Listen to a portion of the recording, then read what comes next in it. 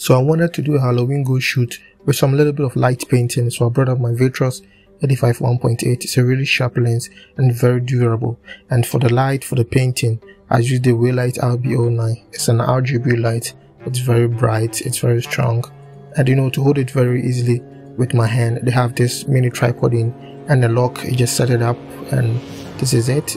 You start to make it easy for my light painting. So this is me shooting at night, and these are some results that we got straight out of the camera and edited.